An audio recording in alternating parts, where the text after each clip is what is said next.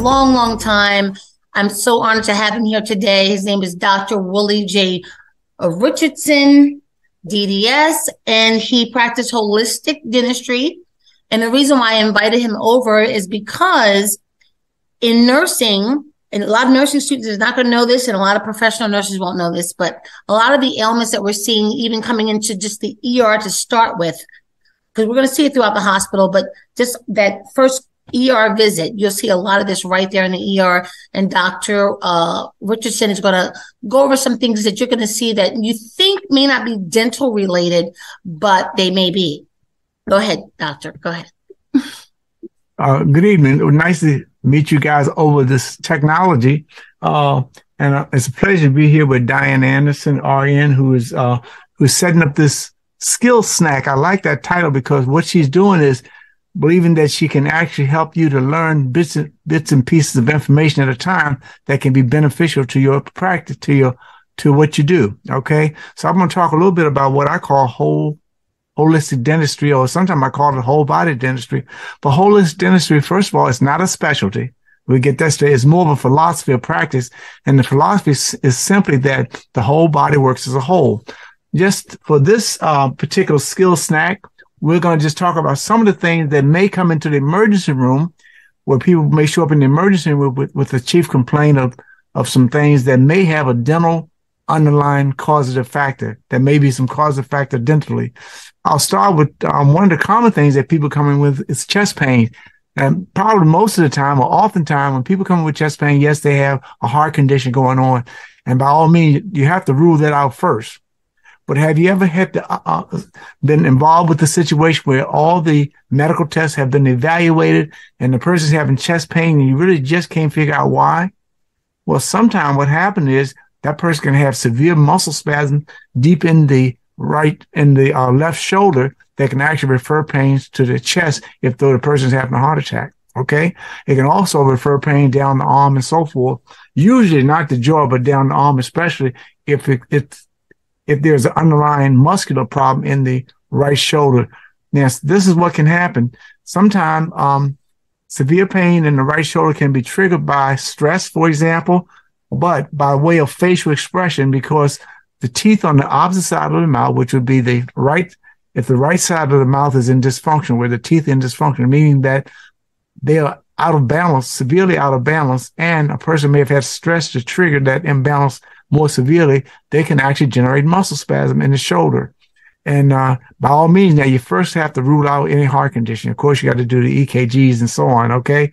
But sometime when you can't figure out what's going on, you may want to consider that maybe it's a deep muscular problem that can be triggered by the mouth. Now, there are a few clues that can help you. One of the clues is that the person may have sinus congestion on the opposite side of the chest, which would be the right side. On the right side, the right nostril may be closed, for example, and also they may have some discomfort in the right leg, especially in the knee down into the calf area. They may have pain in the leg as well. Okay, that can be triggered by a dental malocclusion, meaning that the teeth are not connecting together as they should be, which can actually generate spasm. That's one thing that you may see. Now, of course, sometimes people come in with an obvious dental situation where they have swelling in the jaws and so forth, and they may have abscess tooth. You see that as well in the emergency room. And oftentimes, what would be indicated, if you don't have a dentist on staff, what may be indicated is, of course, pain medication and antibiotics, okay?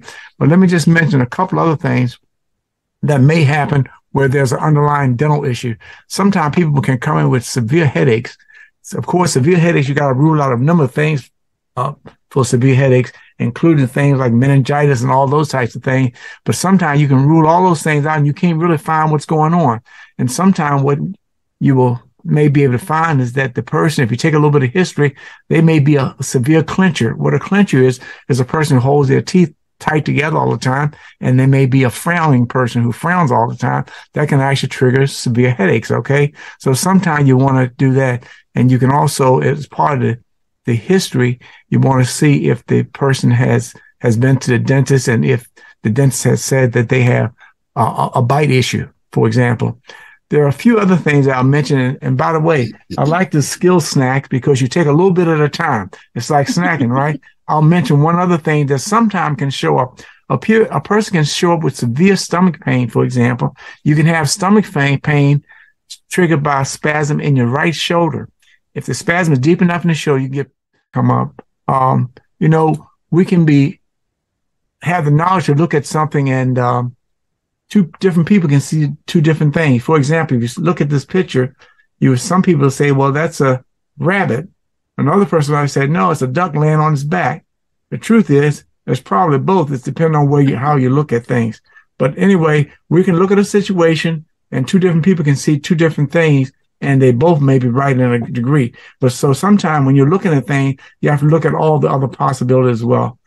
So again, holistic dentistry is kind of a way of looking at the body and how the somatic system affect other organs and organ systems in the body and so forth. So just remember this, when you've exhausted all of your, okay, so that's my skill snack for today. We will get back with you later, and we will give you another skill snack. Okay, thank you.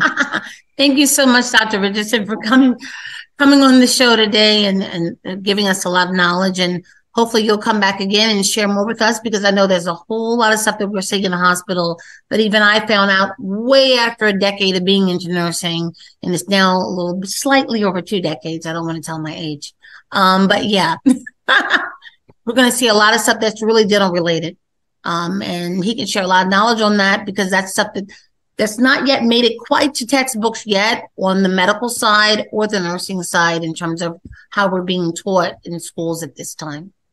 Okay, guys, so don't forget to like and subscribe and hit that notification button so that you can get more new updated information. And hope to see you soon. Okay. I look forward to being with you guys again soon. Okay.